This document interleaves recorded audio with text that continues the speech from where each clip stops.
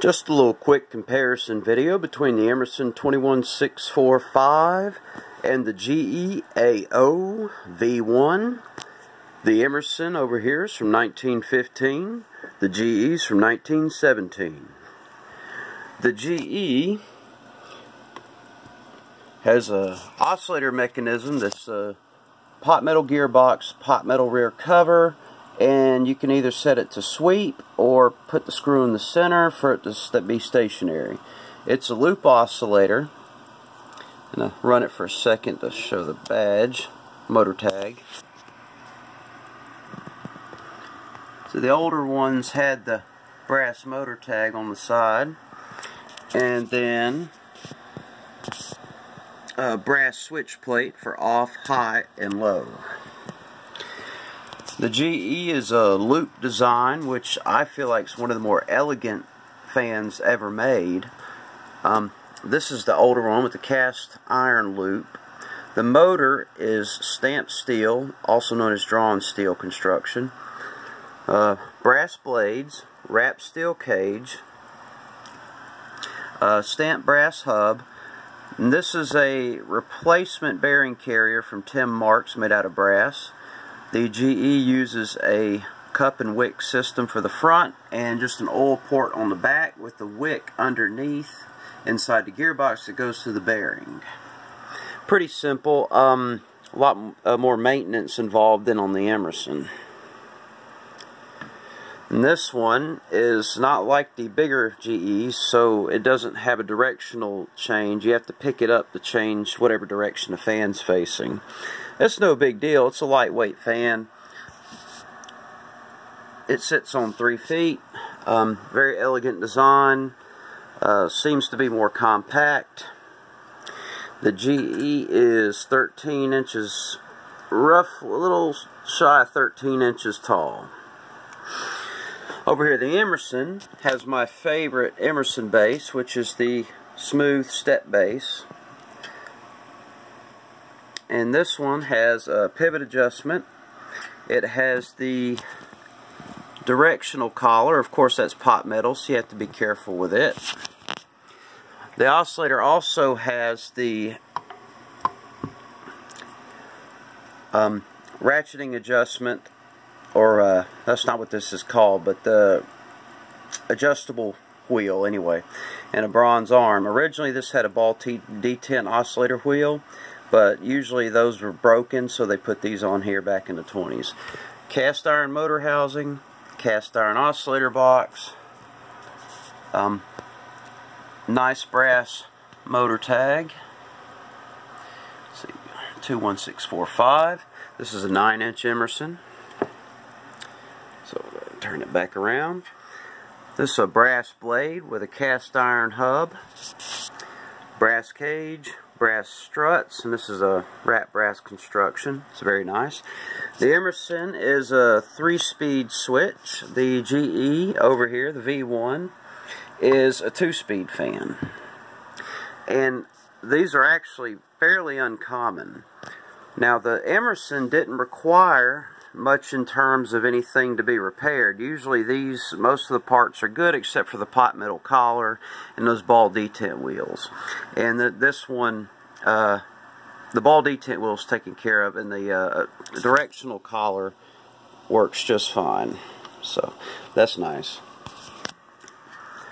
The GE over here, a little bit cheaper construction, a little bit more elegant.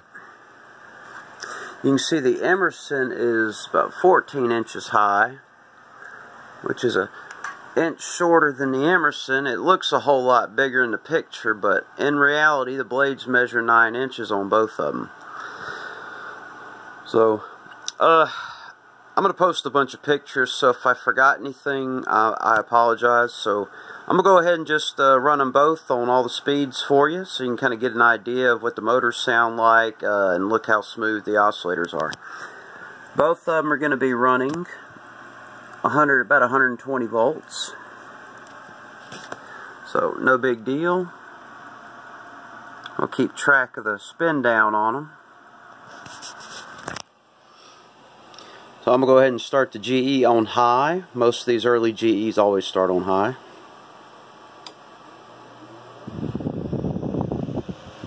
Quick startup, smooth runner. Listen to the motor. It's got a touch of what people refer to as the GE whine, but motor actually sounds very nice in my opinion. Go to low.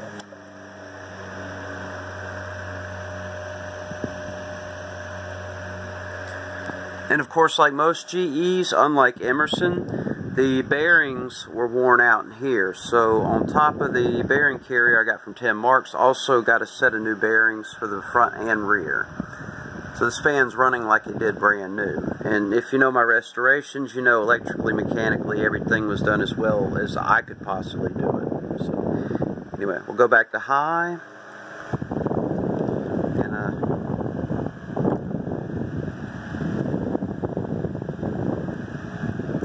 Keep track of the spin down.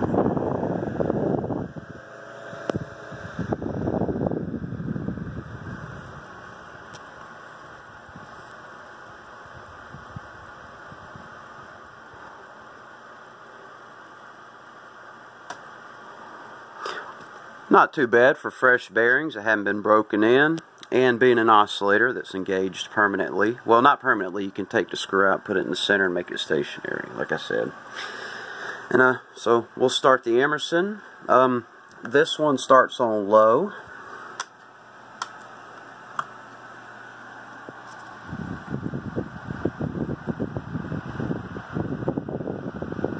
See, the oscillator's not quite as smooth, but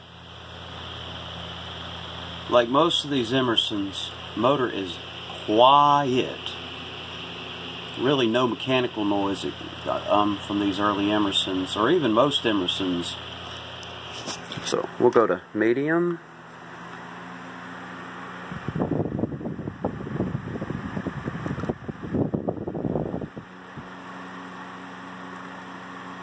Alright, we'll go to high.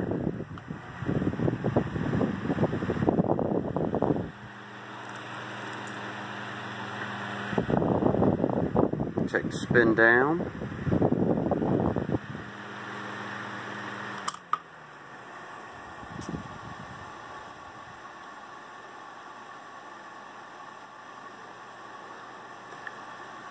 Alright, that's fair for an oscillating 9-inch Emerson. Now keep in mind, I did not restore this fan. You can see a couple little places, like right there. You see the base, but the front of the motor cover and the base are really all I need to repaint. So this fan's in great condition.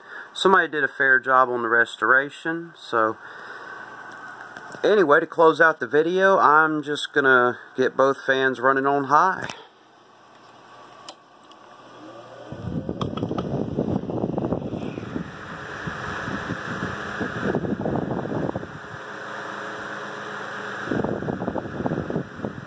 Thanks for watching.